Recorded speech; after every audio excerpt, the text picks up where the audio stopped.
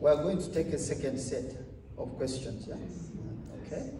And I think we need perhaps to remove the idea that this has to happen with Unaa and maybe find another opportunity. Because when you do that, these other fingers are looking at you. I need the diaspora organizer on exports, trade, standards, the things I spoke about. So first of all, I just want you to be hopeful because my generation is in this audience. So when I look at Nsubuga, you know, since Nsubuga? In the Cebu. One for Katanga. One. Yeah. We were at University Hall together 20-something years ago. You see Waguma Richard there? Yeah. There he wanted to speak, he will speak. You see Godba there? You see Moses Biarang, I think was 1 year ahead? Or yeah, in Livingstone. For me, I come here often so I can speak. So, but here is the point I'm trying to make. When you look at that generation and this generation, I have a lot of hope because the conversations they have are not our conversations. Not at least for me. I remember where I'm coming from. So these ones are talking about standards, certification, markets, and they're still in their 30s, early 30s, late 20s. It means that if we can hold on to them and really grow them, these businesses will learn how to partner with global businesses, and we have companies that make sense at the global level. Now, if you give them the necessary legal technical infrastructure at home with young people, so when you talk about TFF, I'm thinking of this Alan Agaba, who is also young, who worked with JP Morgan. I never worked with JP Morgan. I don't know what, I never had career guidance. Don't let us down in just wasting time. It makes a lot of sense that you are the ones who are now speaking about the language. The president often speaks alone, or a few people who pick this. Let me start with my sister Grace.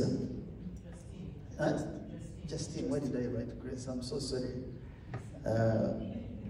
So let me, I don't want to talk about politics, but let me tell you why I think what's going on is going on, because I speak honestly. Anything that grows and expands and takes time will be diluted. So because I was a young boy watching these guys in green gumboots marching in '87, imagine marching, doing a parade for a visiting head of state with gumboots.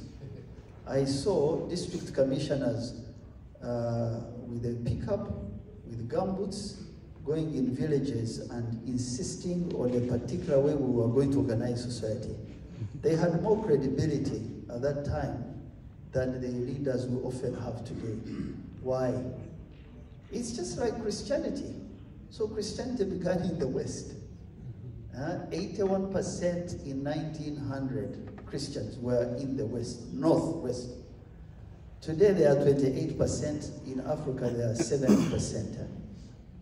But in Africa, where there's many Christians called evangelicals and other groups, sometimes, because now it has become a fad, people set up churches very quickly, and you hear someone is using an electric gadget to make people fall down. Anything that expands gets diluted. How does something get diluted? When you lose teaching, when you lose the conversation that is genuine. I have shared these things with our leadership. We have to ensure that we restore training of leaders before they become position holders. Because a leader is a leader before they become a leader. You don't have to fight for the chair. No. Causes and ideas are much stronger than other things. But we should help our people to come into leadership with better preparation. That's why someone will take away an investor to another place, yet you're working in one office. What is their objective and aim? They just got the job, but they didn't have the heart. They didn't know what to do. How do you deal with the farmer? See, the price incentive to a farmer is based on many people in the ecosystem. When I was starting this conversation today, I told you 8 steps. Who pays for those 8 steps? It's the final consumer. Now that final consumer, you have to incentivize him to go back to the base because his sourcing should be good. It's not enough when we wish a farmer well, but we do not give him or her the necessary infrastructure to earn very well. So for me, my focus really is that if I can have these middle groups, the aggregators, the shippers, the distributors in my ecosystem, then I can now force the standard, the way you see Dr. Churi will come here to give certificates to companies trained. Then this farmer will know that if my avocados, hearts of avocados, I got a loan for to do, if I plant this seedling without certification and a standard and I look after it, I will not get a good price at the end. Because I come from a farm, I'm a child of a peasant, we always saw one cow you sell, you see houses and cars and school fees from one cow. But it's just a cow you've raised for 18 months. It cannot do everything for you. You have to invest in that cow in order for it to give you. So the farmers, my sister, we have to strengthen education, both at leadership level and farmers, and really come to them with a value proposition that, because now we've given the parish development model. If they increase production of vanilla and someone is not processing, squeezing vanilla, they will leave vanilla and go to something else. Tomorrow we will say maize, and then they will leave maize if the price goes down. So me, I'm encouraging what you call consortiums. Because when in my area, okay, at least in my area, a majority are in dairy products. So Moses Biaranga has a brand because he collects milk from that area. The Indian gentleman in Barara, ourselves, at least there's raw material in one place. But in some places in Uganda, in the east, for example, if you go to Kedea, you go to Paris, you go to Kumi, I will have cassava, another one will have pineapples, another one will have some matoke, matoke not too much, another one will have 2 cows, another one will have simsim. What is the product you want to scale on so you can bring labs attached to that? So you can bring processors attached to that? So you can bring infrastructure attached to that? It's good to have many things so that you have food security at home, but it's important that we all agree as the districts that fall in Bukedi, 6 of them, and say this is our core product for which we can make noise about infrastructure, labs, publicity. We don't have that. Everyone does something in a small way expecting a high price. Consortiums will help us because he will fund a consortium, not an individual. He will process from the consortium, not one type of vanilla farmer who may not have all it takes. I'm taking a lot of time on this question. So the middlemen, they were Kayungirisi. Now we have to work together to make this fund completely run differently. That's why we are asking you.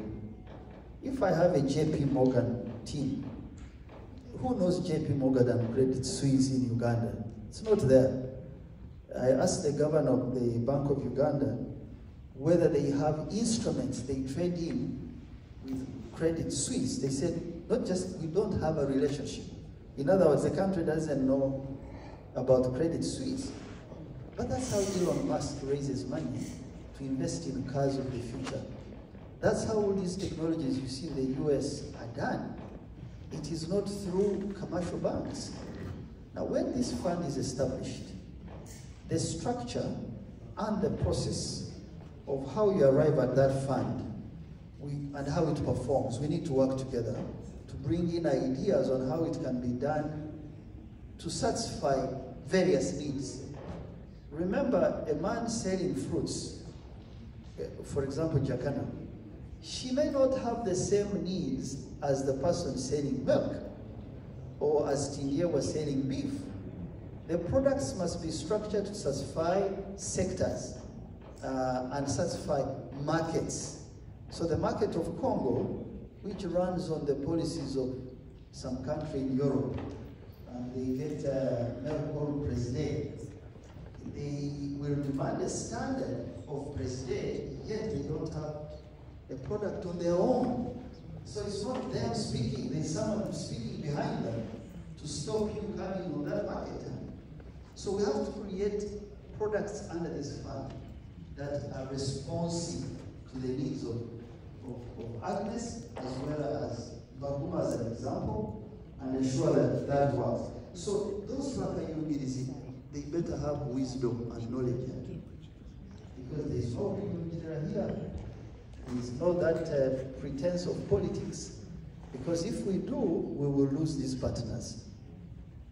That's why we want to do this. So we have gone to PSSD, Attorney General, so that we can construct something that these people can take. Let me go to the second question. I've taken a lot of time. Audrey, who has almost a name like mine, my sister, you are happy with the Agnes is doing this. I agree with you.